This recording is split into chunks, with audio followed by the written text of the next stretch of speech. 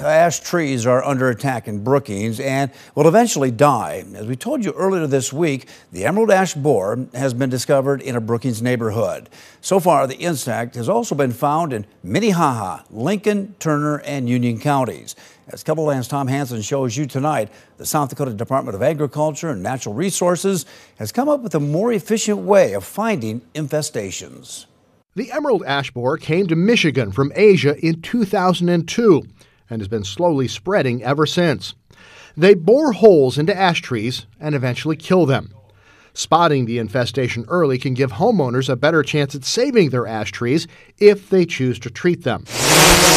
SDSU professor and Department of Ag Forest Health Specialist John Ball and master's student and horticulturist Tanner Aiken are using a drone to spot infestations in Brookings. But I see a tree over here that looks a little suspect, and I'll still be able to see my drone.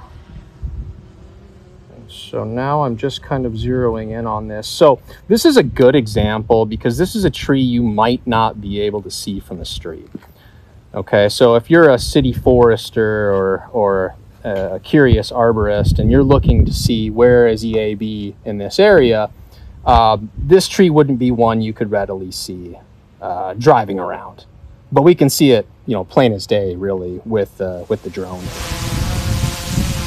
Aiken says the view from above makes it so much easier to spot the damage. After a lot of work, a couple of field seasons in the city of Sioux Falls, we noticed that you can see discoloration and thinning in the canopy of ash trees generally before you can see it from the ground. Using a drone turned out to be a very effective way for them to see how far the infestation is spread. They can cover a lot of ground quickly. The emerald ash borer, or EAB, can spread about a half mile to a mile every year by itself. But the long-range spread of the pest comes from people. The way it's going to move from town to town is basically on firewood. In fact, a piece of wood cut at this time of year from an infested tree, let's say something about length of my arm, almost the diameter, can have 12 adults come out of it.